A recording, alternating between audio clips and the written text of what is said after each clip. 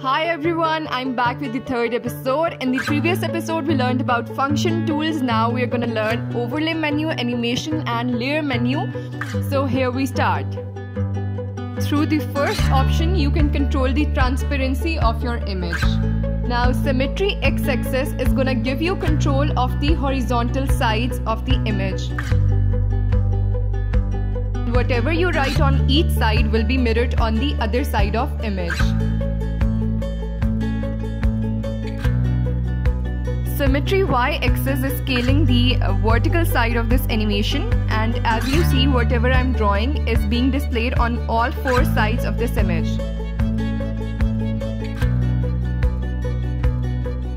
As I select this hidden button, you see the layer is gone. I can even hide it from the upper part of this frame as well. See, it's back again and now hidden.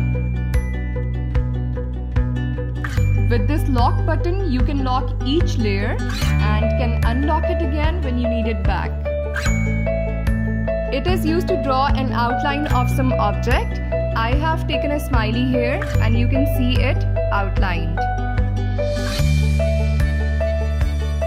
This button is going to enable lock transparency, and it's going to be effective when you're working on different layers. With move upward button, the selected layer is going to be above all other layers on the layer panel. With this button, I am cloning this layer next to the same image. Now this button allows you to merge all layers that you have in your layer panel. Add pattern button allows you to add whatever pattern that you want, and the next button is going to remove the pattern if you don't want it anymore.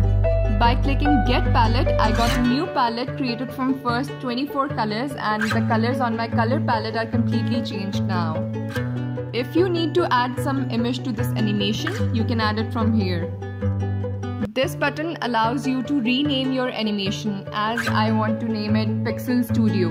So here it goes. From delete layer option, you can delete as much layers as much you want.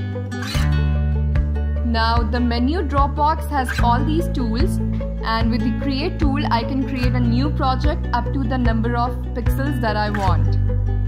Even you can choose the transparent black and white options as well. I want transparent, so here it is. So it is your profile, and you can check the draw time and each check-in here, even the number of pixels and taps you have done yet. You can open any picture or image from this option, like I have chosen this one, so it's open now. In communities, you will find all these sites linked with Pixel Studio. You can download anything from here and can share with friends as well. The save option allows you to save it in many formats like PSP, PNG, GIF and sprite sheet. If you need some help, you can press this button, and from share you can share it on any of the below given sites in your chosen format. From tutorials, you can have a list of pixel art tutorials. I'm selecting this one. Let's have a look at it. If you like this tutorial animation, you can even make one like this. It gives you a preview option as well. You can zoom it and zoom out. From about, you can email and write a review about Pixel Studio. You can check some vouchers as well. Through settings, you can select or unselect the required options it has for user and the system as well. From here, I can choose my language. If I choose India, it's converted into Hindi language. If you select save and quit, you can resume from exactly same page where you left. Now rate Pixel Studio if you like it, and we are done with the menu tools here. In the next episode, we are gonna learn and draw animation.